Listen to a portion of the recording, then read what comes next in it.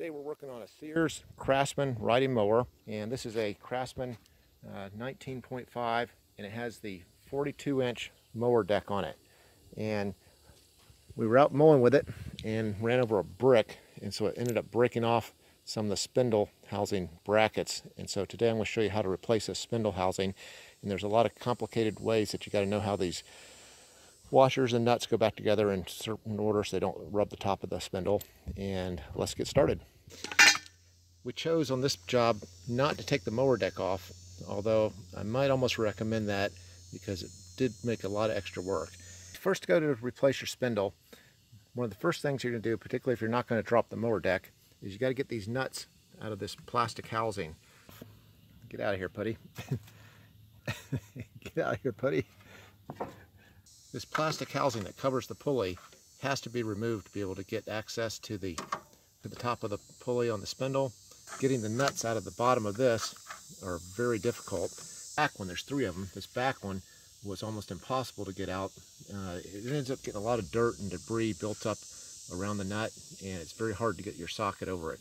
So we found that on the last one, though, we were able to spin this thing, rotate it like that, so it actually could rotate on the last one and give us access to the nut in the pulley. What we did was we took something to try to kind of pick all the dirt, out of the area of the nuts. At first we didn't realize it was actually an Allen set head in the center of the nuts. It was a lot more difficult to try to get a 3/4, whether you had an Allen set socket or a socket that fit this right here. Very difficult to get down inside here because of the angle. Once you put it in, the angle won't get upright, to be able to line up on top of the nut. Found that using your 1/4-inch drive, with an extension, that was able to get right on top of the nut and actually be straight up and down. It's a 9mm socket that fits on top of these nuts on that plastic housing. When you're going to remove your spindle, there's basically 3 bolts that come in from the top of the mower deck. 1, 2, 3 back here. Okay, you also notice this bracket is on one of the nuts and it kind of sticks up like that. And then this other thing, if you got it mixed up, this was the brake that was supposed to stop the blades from turning when you disengage the... I'm going to be back in 60 seconds, and I'm going to show you exactly the way that this is supposed to go back together, as well as some of the diagrams from the manufacturer, and we'll discuss exactly what keeps it from rubbing on top of these spindle housings. Okay, before we finish this repair, I need about 60 seconds of your time to check to see if you need any eternal repair. You probably think to yourself, eternal repair, what's that? Well, let me pose a question to you. Are you a good person? And I'm sure many of you out there watching this video right now, you're probably really nice folks, okay? Let's put the same question against God's standard, the 10 Commandments. Okay, one of the commandments says, thou shalt not lie. And I'm sure if you're honest with yourself, at some point in your life, you've told at least one small lie before. We all have. I have too, okay? Another one of the commandments says, thou shalt not steal. And I'm sure if you're honest with yourself again, at some point in your life, even no matter how small it was, you've probably stolen some small item, okay? Those rules define what sin is, okay? And if you broke even one of those rules, such as lying and stealing, that means you've sinned. We all have, okay? There isn't anybody that hasn't. The Bible says, for all have sinned and fallen short of the glory of God. The punishment for sin is going to hell, or eternal separation from God. But the good news is that Jesus Christ came. He took a brutal beating on the cross. He was sacrificed on the cross, went to the grave. 3 days later, he arose, and now he sits beside the Father in heaven. The whole point of why he had to take that punishment on the cross is he was taking the punishment for my sin and for your sin. But it can only be accounted to you if through faith you believe in who he was and what he did, and you repent. Okay? For the Bible says, if you confess with your mouth Jesus Christ is Lord and believe in your heart God raised him from the dead, you will be saved. Many of you are probably thinking, hey, I'm a good person. I've done so many nice things in my life for people. Surely God wouldn't look on me unfavorably.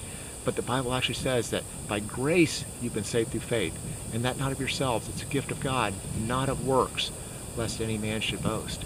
The only way to be reconciled for eternity with Jesus Christ in heaven is through putting your faith and trust in what he did personally for you on the cross, taking your punishment. Okay, now let's get back to our repair, and I'll have some more information on it for you on that at the end of the video. When you go to reassemble your pulley on top of your spindle, notice that the washer that came off when you took it apart, if you weren't paying attention, goes underneath the pulley, and the flange nut goes on top of the pulley. This is real important because the washer makes a spacer that keeps the pulley from rubbing on the top of the spindle and the spindle bearing. Okay, here's that washer. It goes on top of the spindle first, and that spacer keeps that pulley from rubbing on the top of this flange. When you go to look for your new spindle, you'll notice that at Sears Parts Direct, these things are about 4 times as much as they are on eBay. So we chose to go ahead and try out the eBay deal. Got 2 spindles, 2 blades, and 2 pulleys, and a belt, for $55 and some change. These probably cheap Chinese parts, but it's an old mower, so it's only got so much life left in it. These new spindles that came off of eBay, I'm not going to attest to the quality of this, but I did notice that the bearing seems to be awfully loose on the shaft inside the spindle. You see how as I push the bottom, you can see the bearing raise up on top. Although one further comment about the loose bearings I would make is after we got the nut really tight on top of the pulley, it doesn't appear that there's any type of play going up or down. But possibly the nut, tightening it down, actually is locking down that that spindle bearing so it's not sliding up and down the shaft. Hey, I hope this video has helped you on the repair that you're working on right now. As far as the eternal portion I was talking about, if you're not sure who God is and if He really exists, I encourage you to pray like this. Say, God, if you are real, if you are out there, I pray that you would reveal yourself to me in a tangible way. And when you make that kind of prayer, He's going to answer you and He's going to show you exactly who He is. And at that point, you will know He's real. At the point in time you know He's real and you're ready to accept what Christ has done for you and know that you have eternal salvation with Him in heaven, the gospel is so simple. You just pray like this. You say, Lord, I acknowledge that I've sinned and I've fallen short of your glory. I know that you paid a price for my personal sin on the cross. I know you were the Son of God and that you were resurrected and taken my place on that cross. And I thank you for saving me in Jesus' name. That's how simple it is. But here's the catch.